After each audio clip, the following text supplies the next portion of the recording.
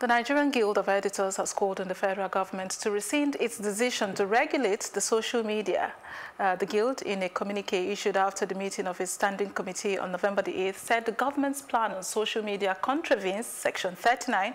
of the 1999 Constitution as amended, which guarantees every Nigerian citizen the right to freedom of expression, including the right to hold opinions and to receive and impart ideas and information without interference. The communique was signed by the acting Nigerian Guild of Editors President Mustapha Isa and General Secretary Mary Atolagbe.